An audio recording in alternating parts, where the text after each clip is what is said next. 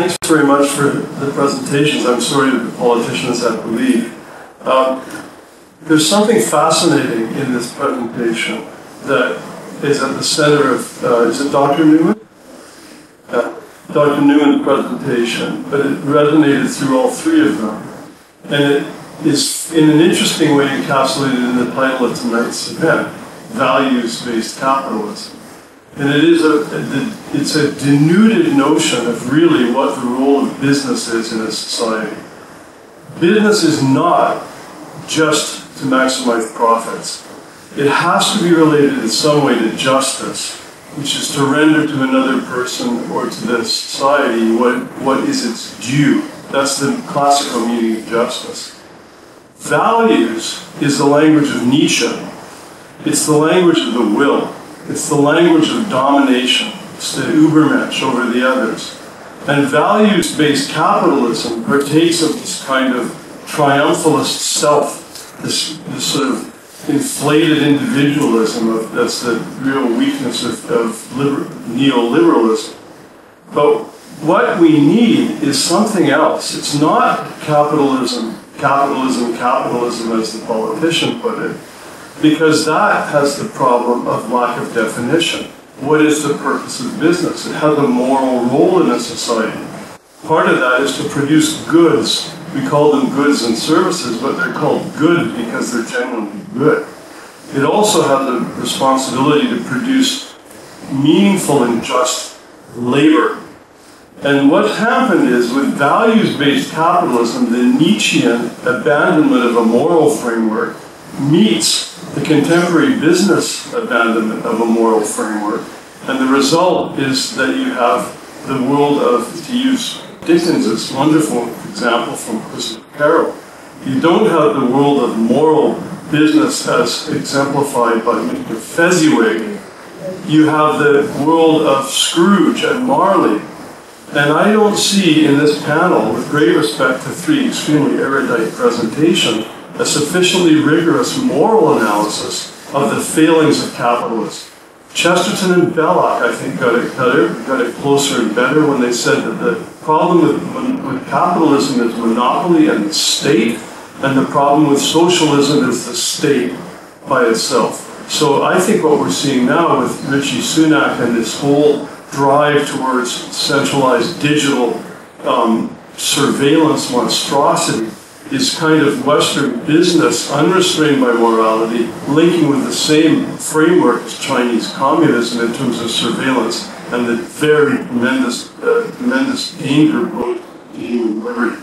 So I'd like to ask you if you could address the moral failure at the basis of your presentation.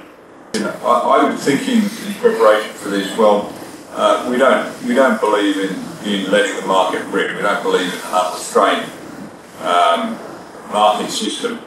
So why do we think it's proper to intervene and regulate the market lightly, I hope, at appropriate moments?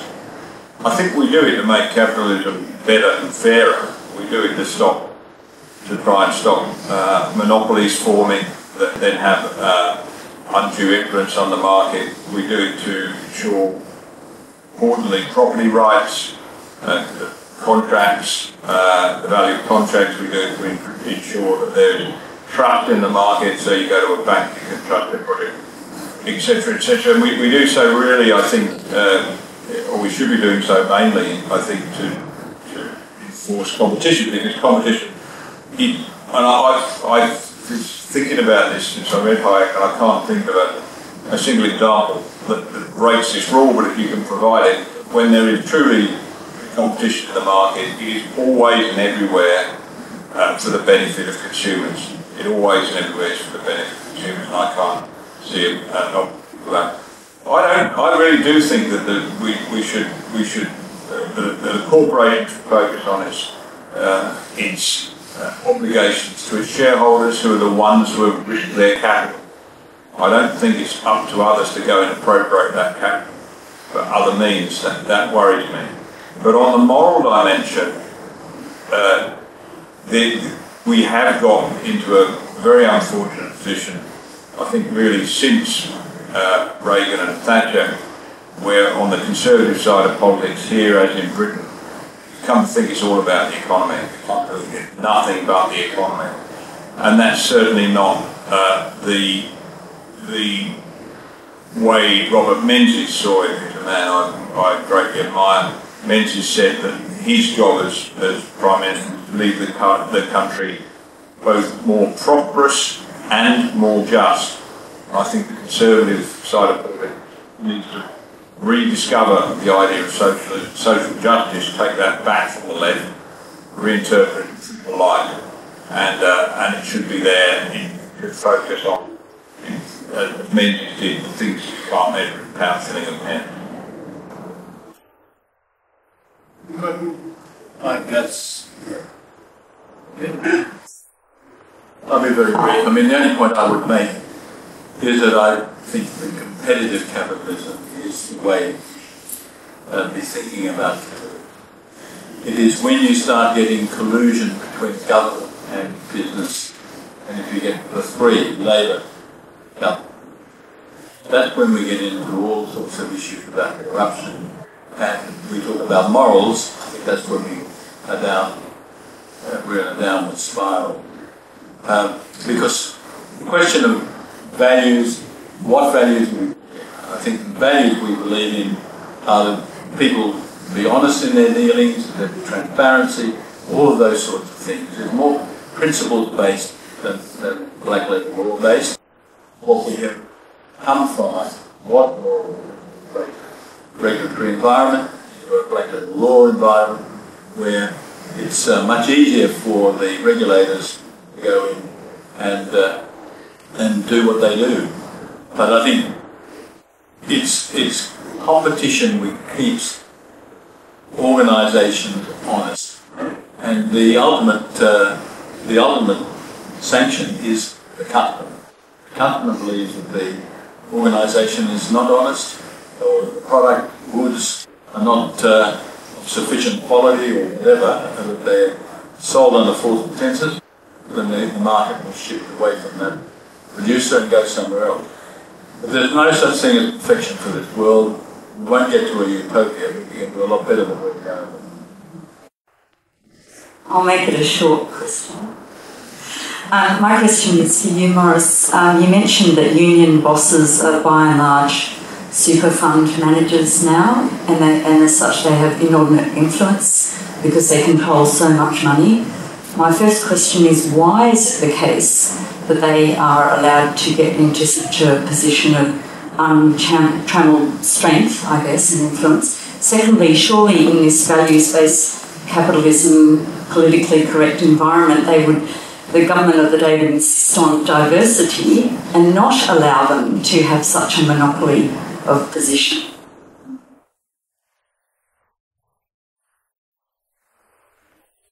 Well, I think that it was inevitable that when you set up a regime such as compulsory superannuation, you make it likely that interests that have control over large workforces will seek to pool the resources of the people who work within organisations and who are members of a trade union. So what we find is, again, this unholy alliance between government. Let's remember that Mr. Keating, when he established compulsory superannuation, with Mr. Don or Dr. Don Russell as the then architect of this scheme, it was inevitable. In a sense, it was portrayed as being a private sector means of taking the pressure off the public pension. But essentially it was still controlled by the centre, by government. And that's what we have seen.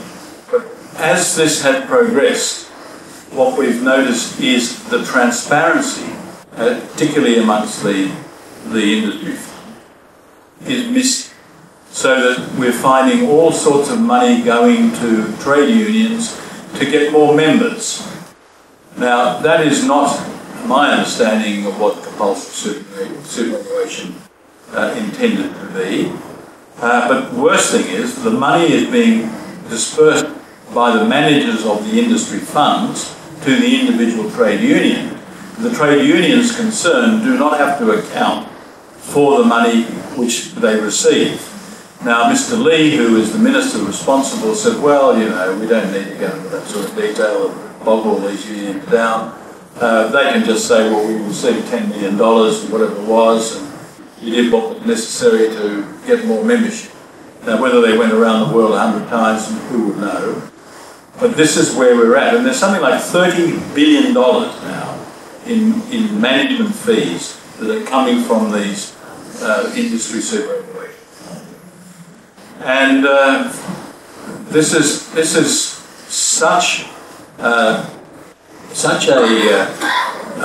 monopoly, essentially. It's probably not quite a monopoly because it's only about 30% of the total, but it is such magnitude, and it has captured business because of the shareholder activism that goes with it. And so we've got this circular situation where you've got superannuation funds managing all sorts of membership money. The members really have virtually no say over how the money is invested, and they don't even know who it is that's actually representing them on the industry funds. So we have that situation driving policy.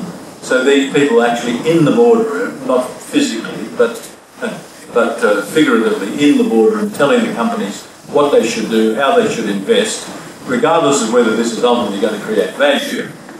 And so this is the situation we're driving to, and this is the point that Nick was making in relation to energy policy.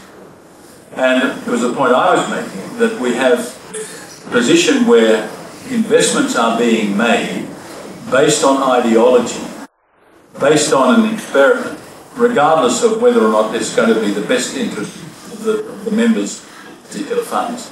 And those people don't know that. They are simply treading the line which is accepted as being we need to, for climate change, we need to cut down on CO2.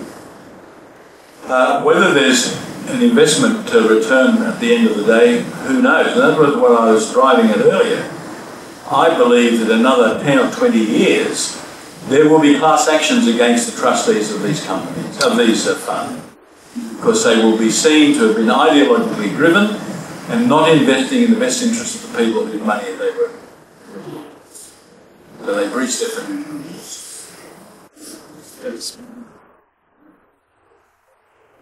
My concern is this, that nothing in Australian government is what it seems to be what it wants. Now, that may sound a little bit right, or like what it used to be, but governments sell off resources where they used to supply resources. They sell them. Are we moving more towards the American style of sort of, you know, if the company owns all the resources more than the people? You know, price of money. Just why the young people really got.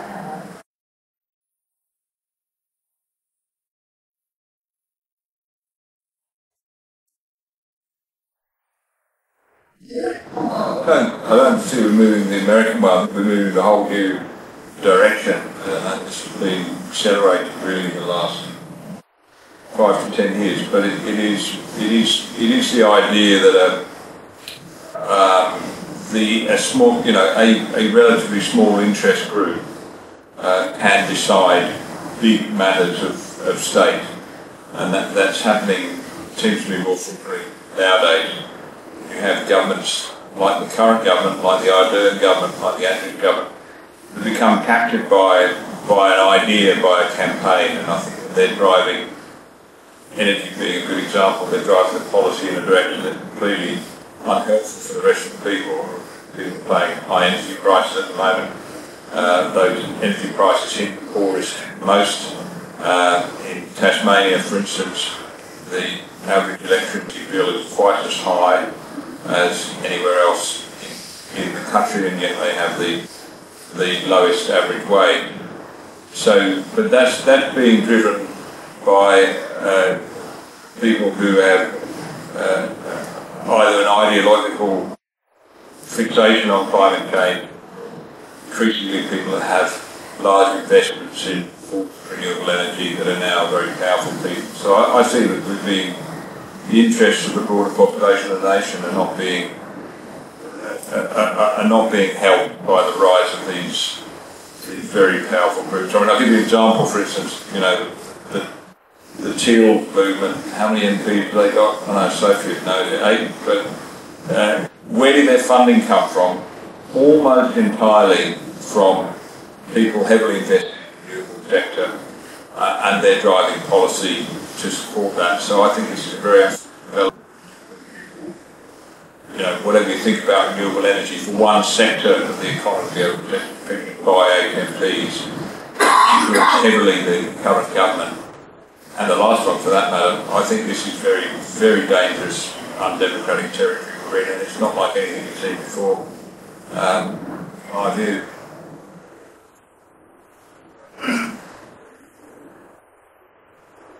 I'd just like to add that compared to when I was growing up anyway, a long time ago, that my sense is that we had fewer career politicians.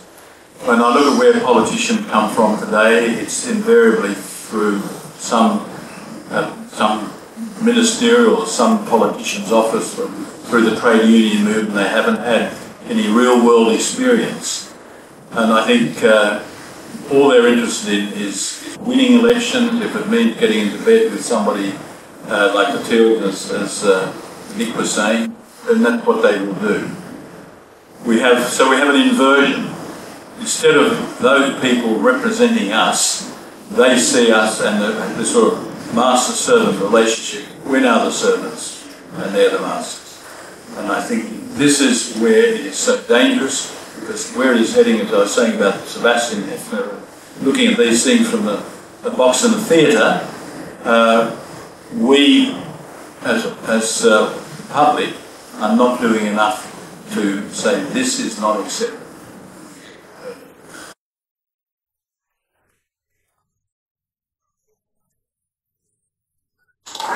Yes, Jim, I can see you were burning the question. I'll keep it short. We see the values being sprouted, not necessarily being the values of the people, the majority of the people.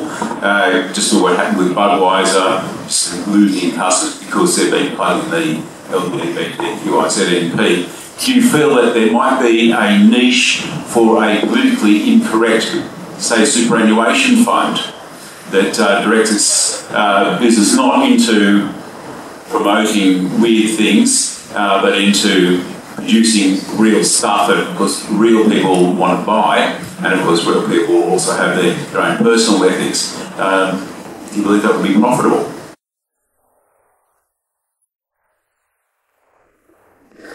It's already happening. A number of the state pension funds in the United States are withdrawing their money from BlackRock, or their members' money from BlackRock, because they believe this is that BlackRock, who is an ESG investor, are not doing the best things by their members. And so they have pulled out billions and billions of dollars. It hasn't made much of a dent in BlackRock, because they manage $1 trillion. But nevertheless, it is a start.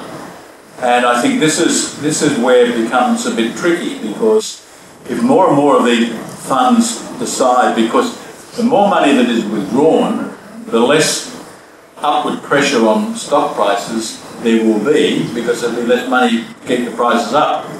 And so these portfolio investors tend to have, they have to keep it in a certain weighting to manage the risks. And that was the point I was making before.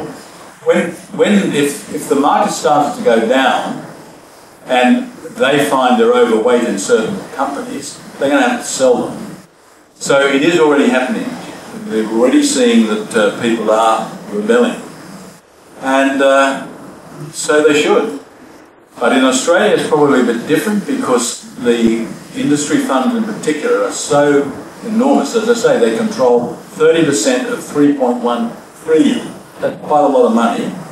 And they are part of this cartel of big government, big labour, and big corporations. So we have a lot of work to do. I think if there was such a fund, I'd put my money in it. I mean, Dr. Francis Grant alone, I think you saw this morning in the Australia that one of the ESG funds is performing very badly, that if you put your money in coal or gas or any of these things in the last 5 years, you'd be seeing a very handsome return.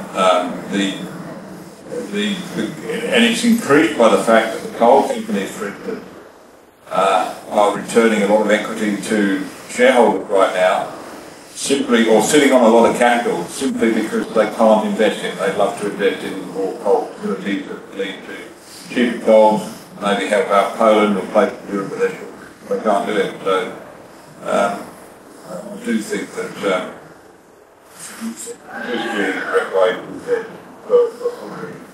Look, I'll just make one final point on that very quickly.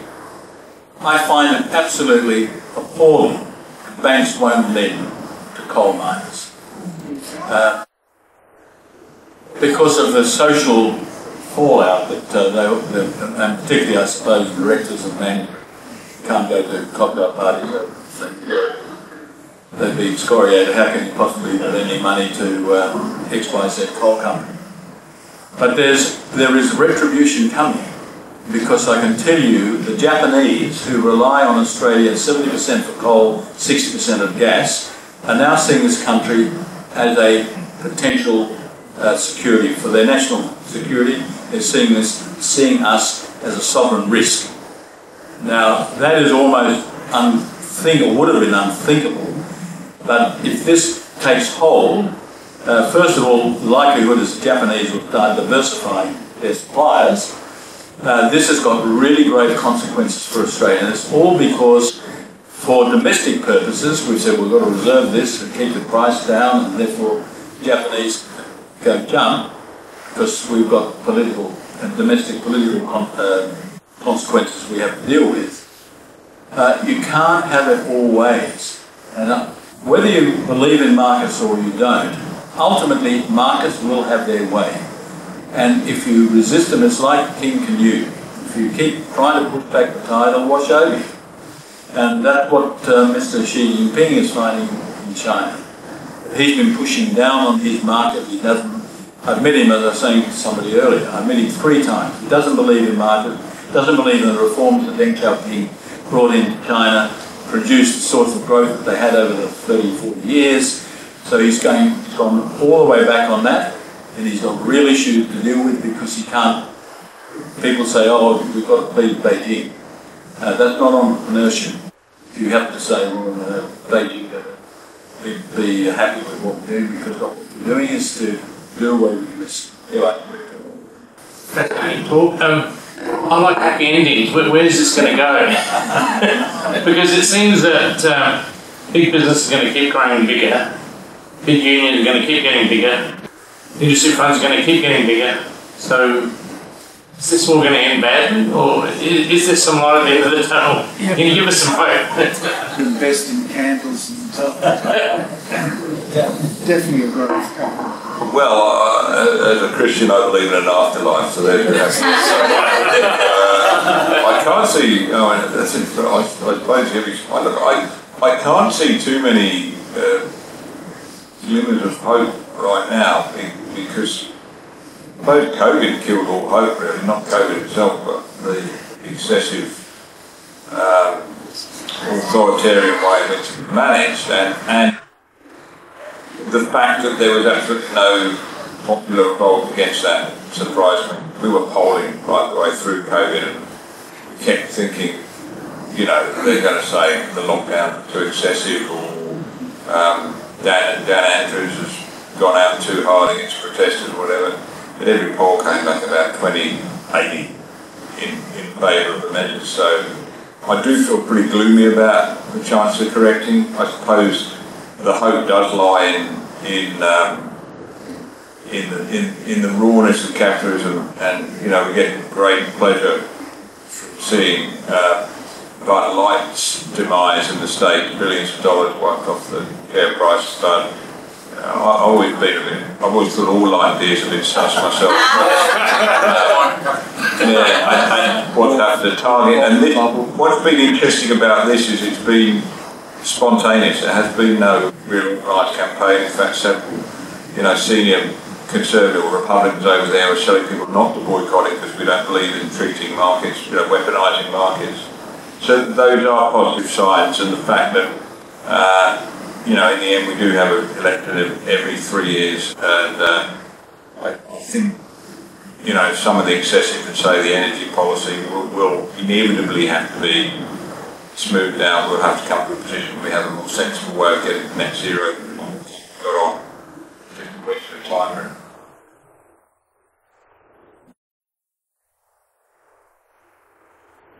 Can I say what gives me hope and finish on a happy note is all of you. The fact you have come out and you are here and you're prepared to listen to these points of view. Can I say I chair ADHTV. We're outrating Sky now, and which I find, when we've been going, because Nick's on the board, that's a little over a year. Which tells me there's a huge unmet demand out there. If we dissect our audiences, they're the 25 to 40-year-olds and the over 60s. So below the 25s, we've got some work to do, and between 40 and 60, we have work to do. But I think what we also need is for people to stand up, and when they know something is patently ridiculous, to call it out. What we tend to do is to let all this stuff sort of go when we know that it's wrong. So when we have for example, coronation broadcast to the ABC recently, and we had a panel of whoever, call them experts, whatever, who were saying how terrible the monarchy has been over the centuries and what it's done to Aboriginal people and so on.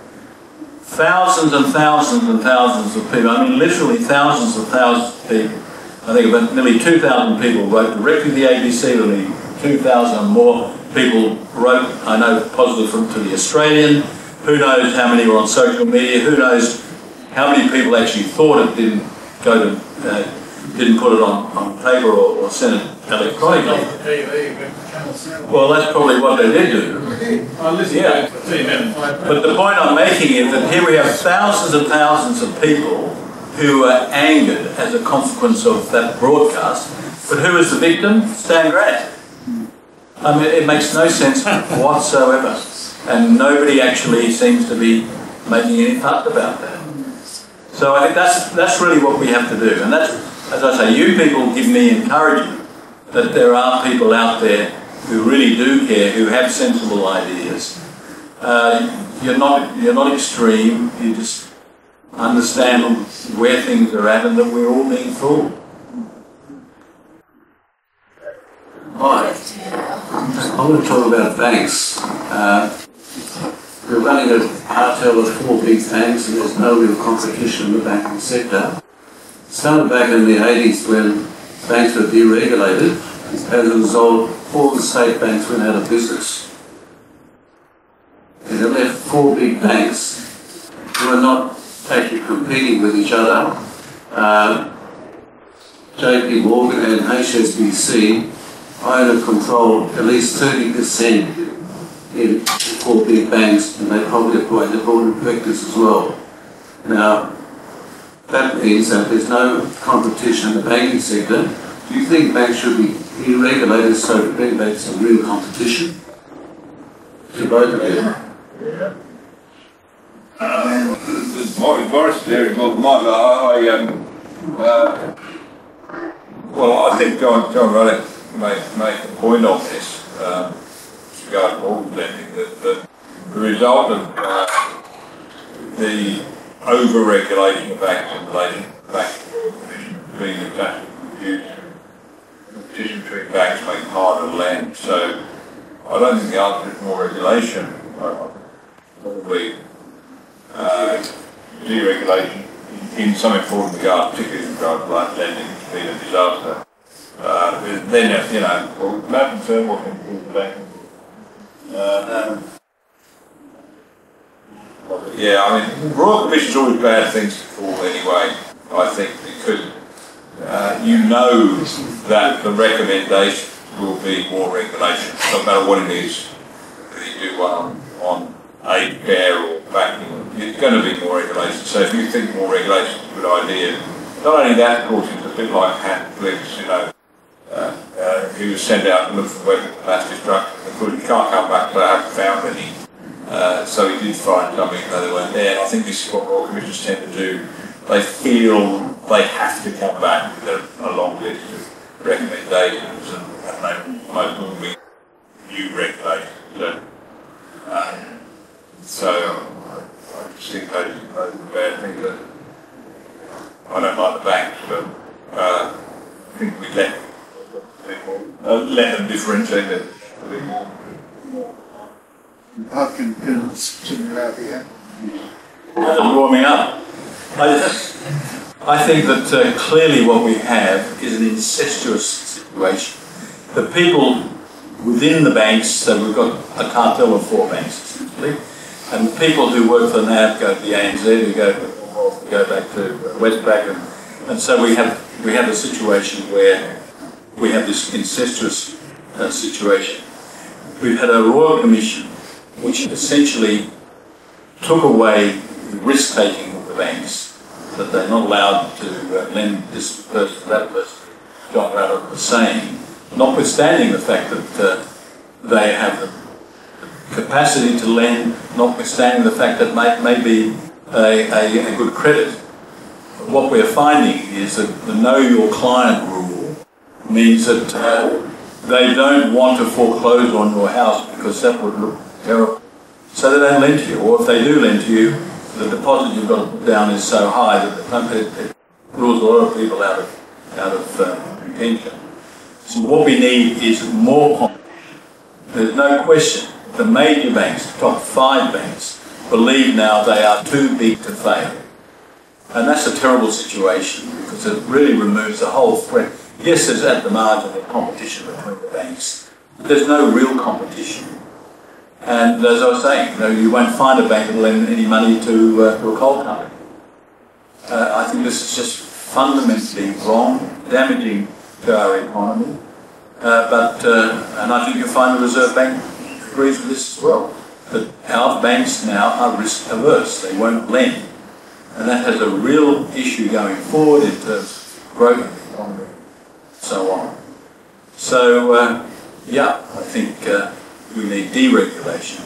And I think the other thing that came out of the Royal Commission, which really made me cross, was that the regulator came out of it very bad. They talked about the culture within the banks. Nobody talked about the culture within the regulators themselves.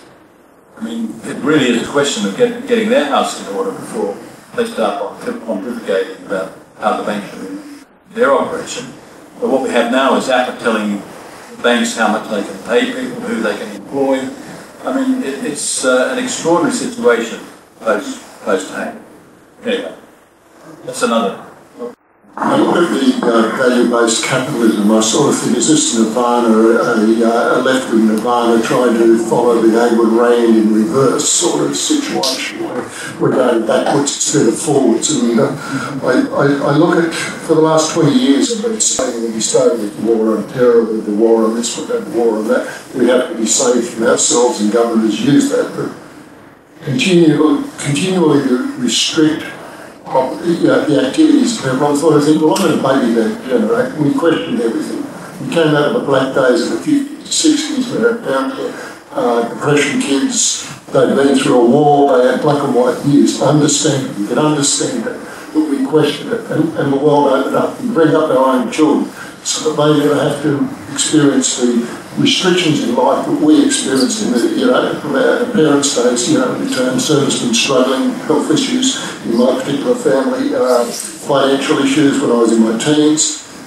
Your values are actually created by Lord childhood, and we bring up our children down. They don't have to ever experience this. So they come through and they've been groomed for the last 20 or more years from kindergarten age or 30 years from kindergarten age, think that we live in this marvellous world and we're going to save the world. But the interesting thing is you get to the point now where those children have now got mortgages, they've got kids of their own, and they say to them, well, do you want some teacher talking to your child when they're 5 or 6 about what their sexuality is or where they might be, and they look at you and they say, you know, like, isn't it great that we've had all this money spent on renewables and we're paying substantially more for electricity than we should be. You look at the Greens in Germany and their vote is just collapsing because of the energy crisis over there. And I think ridicule is probably the way to do it. You know, you don't argue that it's wrong. You just say, well, look, yes, I'm male, I'm middle-aged, I'm white, I'm obviously privileged, and I don't want to know what I'm talking about, but I take great, and I'll say this to my kids' friends, and I look at them and sort of go Popeye, and then I'll say that I know as a person that I can have a child and can chest feed, and you can't tell me otherwise. If I think it's correct. And they suddenly get a conflict. And it's like the emperor with no clothes. Sooner or later, they're all going to wake up to what's happening. And a good recession, and unfortunately, the world's bubble and it's going to pop. We're heading for a recession. I think that's going to be the thing that makes people focus people's opinions and views on what they really want and what's important in life. But your thoughts on it? Interesting. I think that might illustrate exactly what's wrong with the idea of values-based capitalism. It's in whose values? Yes. You know, whose values, and if it's the values of those people, exactly, and if it's the values that are behind the nonsense that you've talked about, then sorry, we don't buy that. You know, and one. Without which to get too deep, I mean, I think we've got a big challenge here, as in the States, in that we don't share values to the community in the way we once did. And personally, I think the decline of religion has had a lot to do with that. But you know, we no longer have this clear set of national values, and even those values we do have, we're not prepared to articulate in the way we once did. And in the end, that's what is vital to holding us together as citizens and as a nation. But come their values versus ours, and that's the problem with values-based. It would be exactly the same, by the way, if you know, in a different life, Bob Catter and Barnaby Joyce became Prime Minister and Deputy Prime Minister, started to impose their values. It's not that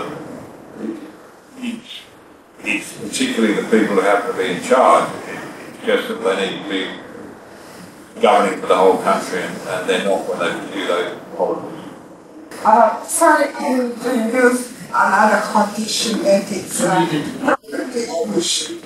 Because if citizen does not own property, they are not free. And these days, young generation has started to buy property. That's one issue. Another issue is more and more property is rise building. It's related to strata, and strata management law is horrible, and NCAT is dealing with that. It's not a real court. It's catastrophe, and with no excellent investment, strata management for companies control ridiculous amount of it. And human being has trouble to reorganize themselves and control company that manage the building. How are we going to solve the problem? Because it's huge money, and more less and less people have ownership. And that strata management company will bankrupt people and buy the properties. I'm not an expert on, anything really, but I'm going to say I don't know a lot about strata management. I do agree though that property ownership is very important. Property ownership of productive, of equity in companies and so on, very important. Because that gives people a stake in what we've been talking about tonight. And so what we've been finding is that it's becoming harder and harder for people to own property, because the price is going beyond their capacity to be paid. We've got the banks, as we were saying, making it harder for you to borrow, and we've got a pressure which will be your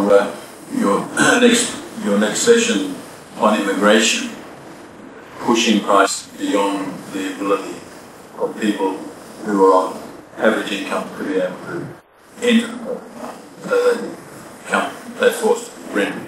And very often the people who own the property are absentee landlords. Yeah. You're talking a return of like an acre, like a hectare. We property and only getting $250. That's gross. And that's for a ton of greater than about 8, 10, and 3/4. You can do the sums. So who's buying up all these properties and creating these hectares and demising a whole country cows which have collapsed, completely collapsed. No one's addressing that in rural Australia. Yeah, no, I think that's right. And what we're finding, I think, is that there is collusion between government and various groups. I mean, my understanding was that unless you were an Australian resident, you could not buy a property which was second-hand. It wasn't. It had never been owned before, never been lived in before. But that doesn't seem to apply anymore. So there are a lot of these issues which are out there. The strata one, I understand, it's a serious issue, and the result will be, I guess, that people who are not able to get into the property market are ultimately going to be involved, or alternatively, we're all going to be living in rented properties with relatively few of us actually owning property. So the gap between those who have property and that gap will continue to rise because the rich will become richer. And this is what we've let ourselves in for. And that's the point about the values. Whose values are we talking about?